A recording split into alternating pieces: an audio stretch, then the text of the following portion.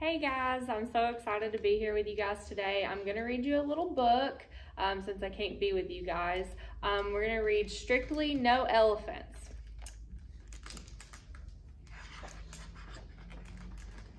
The trouble with having a tiny elephant for a pet is that you never quite fit in. No one else has an elephant.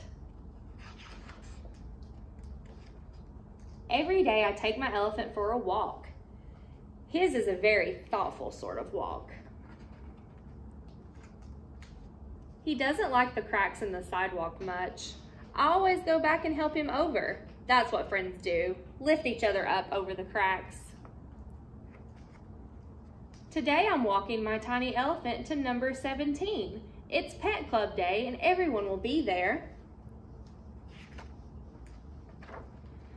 Come along, there's a good boy.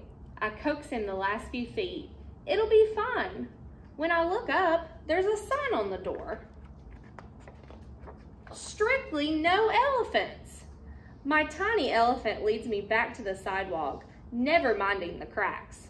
That's what friends do, brave the scary things for you.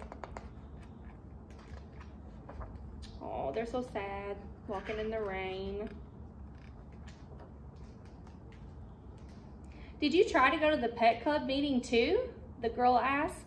Yes, I say, but they don't allow elephants. The sign didn't mention skunks, the girl says, but they don't want us to play with them either. They don't know any better, I tell her. He doesn't stink, the girl adds. No, he doesn't, I agree. What if we start our own club? Come along, I say, making certain that my tiny elephant follows me, because that's what friends do, never leave anyone behind. And there's everyone with all their different pets. So we paint our own sign. All are welcome.